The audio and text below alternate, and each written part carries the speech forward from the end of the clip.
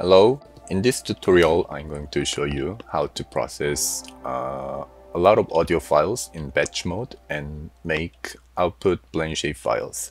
So previously we had to do it one by one by selecting audio file and then exporting it.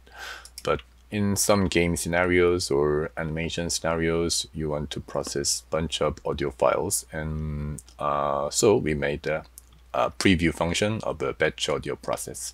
So to do that, first you select the folder that has all the audio files you want to process, and then go to A to F conversion tab, select the template plane shape, and drag it into the stage view, and you can find this file from this directory.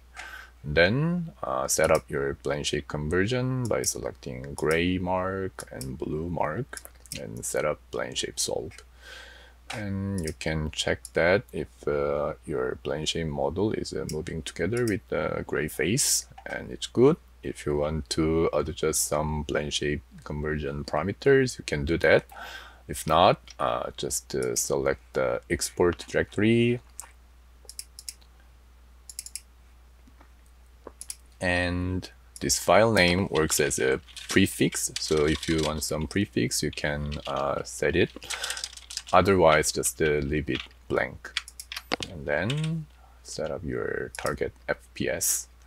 And all you have to do now is go to Batch Audio Process tab and select either you want to output as a JSON file or USD file. So if you select JSON, this one shows the file names, and if you click export, it will export these audio files one by one.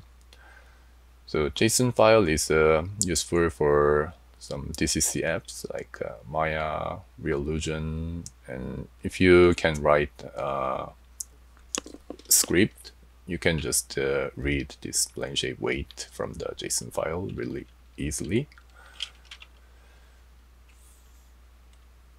So you can also export plane shape weight as a USD file if you want. So this USD file is useful for other Omniverse apps, or you can use it for MetaHuman in Unreal Engine. So once you process these audio files, you will see this JSON and USD is batch processed in your output directory. So I hope this preview function is useful for you, and we have plans to further develop this batch audio process, so stay tuned. Thanks for watching. Bye.